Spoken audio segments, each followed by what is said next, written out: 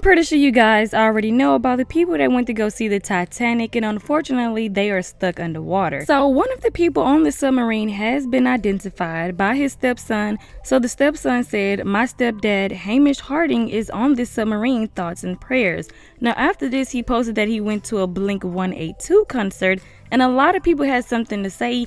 Even Cardi B slammed him for deciding to go to a concert while his stepdad is underwater. So one of the billionaires that's missing underwater from that submarine shit, one of the billionaires, their stepson, is at a concert, right? At a Blink-182 concert.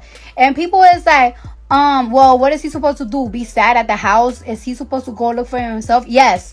You're supposed to be at the house sad. You're supposed to be crying for me. You're supposed to be right next to the phone waiting to hear any updates about me. You're supposed to be counseling your mom and shit. Like, isn't it sad that you a whole fucking billionaire and nobody gives a fuck about you? Like you missing and motherfuckers is ready to shake dicks at concert.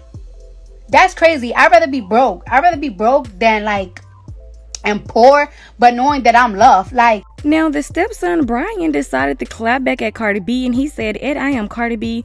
What a post trashy celeb. Cardi B trying to get clout off me and my family suffering. I went to a Blink-182 concert for coping rather than sitting at home and watching the news. Shame on you, Cardi. Get some class." He then says, "Cardi B, we all know your latest releases are trash, but is your career this desperate for attention now?" Cardi B responded to this and said, "The point was, the whole world is praying for these people in the submarine, and this man's son is online shaking wee-wees for girls off OnlyFans and going to Blink-182 concerts. You was looking for clout all along. Nobody knew who you were until you said that was your stepdad. This is why people hate you spoiled brat billionaires. Y'all so desensitized." One person chimed in and said, "Should have just minded her business. It ain't her family." Someone else said, "Why she's so mad? It's literally not affecting her in the slightest. Leave him alone. You don't know their relationship, where his head at, or nothing. Why does everything have to be a debate? It's weird." Someone else chimed in and said, "He's right though. Mind your business. You can't tell people how to handle their ish."